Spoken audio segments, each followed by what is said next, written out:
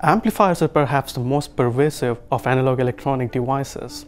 They're present in your transmitters, in your receivers, in your microphones, pretty much all the sensors available out there, and anywhere where there is a signal of interest. Now, amplification is one of the fundamental aspects of what electronic devices are. Now, for the first electronic devices made of vacuum tubes saw a huge explosion in popularity because they made long-range telecommunications possible for the first time. And they owed their popularity due to their amplification. Okay, so in this video, we're going to talk about amplifiers. And more specifically, we're going to talk about very commonly available ICs called operational amplifiers. Okay, at a fundamental level, what is amplification? Okay, if you have any input VFT, the output should be some constant A times V of t. A here is what we call the amplification factor, right? Now, the relationship between the input and output should be the same no matter what the frequency content of V of t is. Now, if you go back to your basic electrical circuits, there is one very simple circuit you saw which actually does this. It's called the voltage divider, right? If you have two resistances in series, then the voltage across one of them will be proportional to the value of that resistance, right? So does that mean this actually is giving us amplification? No. The constant factor at the output is always less than 1 in a voltage divider. Now, that actually using just electrical circuits, it is actually impossible to actually get a power amplification. So in order to actually get a power amplification, we have to go to electronic devices. In order to get a gain constant greater than 1, we are going to use some very commonly available ICs called op-amps, and we're going to use that to make any gain we want. Okay, let's talk about operational amplifiers. At the most fundamental level, an op-amp is what is called a difference amplifier. That means it has two inputs, V1 and V2, and a single output, which is A times V2 minus V1. Okay. Now, an ideal op-amp has an infinite gain. That means A is equal to infinity. Now, you might be wondering, what would an infinite gain amplifier possibly do? Wouldn't it corrupt all the signals to infinity? And more importantly, how would you get an infinite gain? Is it really practically possible? Okay. So let's put the practicality aside for now and just talk theoretically. Now, if you do have an infinite gain, what we will see is you can use negative feedback to get whatever gain you need. Okay, let's consider this diagram here. Okay, so here I'm taking the output, multiplying it by some another constant h, and then I'm feeding that to the negative input. Okay, now you can see the output is given by this formula in terms of your input voltages.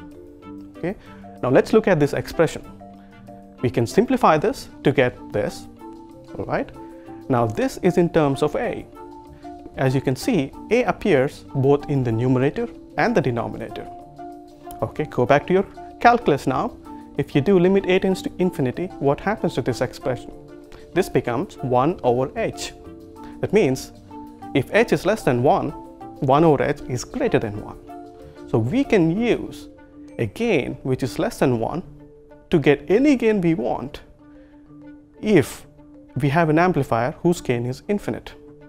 Now, we already seen in our basic electrical circuits how to get a gain less than 1 using a voltage divider, and that's precisely what we will do. Okay, let's convert this diagram into something which looks like an electrical circuit. Let's replace the box which says the amplifier with the op-amp symbol, which is just a triangle. Okay, now consider this feedback which is going through h, and h is less than 1. So we know we can do that using a voltage divider. So let's replace the feedback with a voltage divider. Okay, now the input is at the other terminal, so let's apply the input V2 at the positive terminal. Okay, now what is h in this diagram? It's R2 over R1 plus R2. Okay, now let's replace this into our previous formula we got for our diagram, and we see that the gain of this amplifier is 1 plus R2 over R1. So by adjusting the values of R2 or R1, we can get any gain we want. We have just made our first operational amplifier or first amplifier with a positive gain. Okay, let's look at this circuit a bit more closely. Now, the resistors R1 and R2 really form a voltage divider only if the current going into the negative pin is 0, right? Okay, now when would that be the case, that the current going into a box or which is an electrical circuit 0? If the impedance looking in is infinite, then the current going in is 0.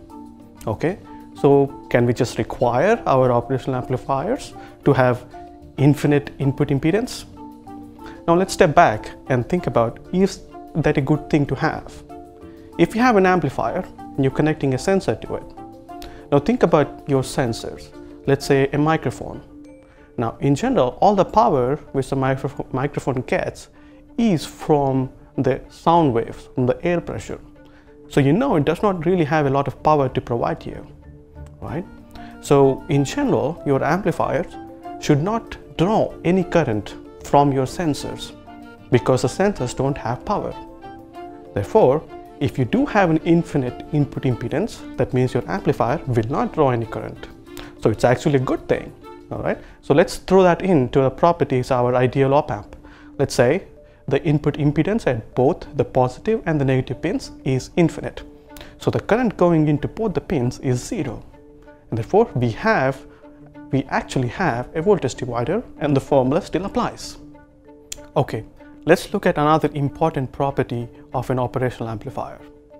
Now we said the output VO is given as A times V2 minus V1. And in this case, if V2 is finite, we know VO will also be finite because it's just a constant times V2 or V2, okay? Now let's think about this. So VO is finite, A is infinite, and what should V2 minus V1 be as limit A tends to infinity? Turns out V2 minus V1 should be 0 if A is infinite, right? Now this is a very important property of an op-amp. That is, there is always a virtual short between V2 and V1, or the negative pin and the positive pin. Now, I say it's a virtual short because the potentials at the inverting and the non-inverting pins are always equal, but there is no actual current flowing through them. So they behave as if there's a short between them, but there's actually no such a thing as a short. Now let's put back all the properties of an ideal op-amp which we saw. First, it has an infinite gain. 2, it has infinite input impedance. That means the current going into the inverting and non-inverting pins is 0. And 3, there is a virtual short between the inverting pin and the non-inverting pin. That means the potentials at the inverting and non-inverting pins are always equal.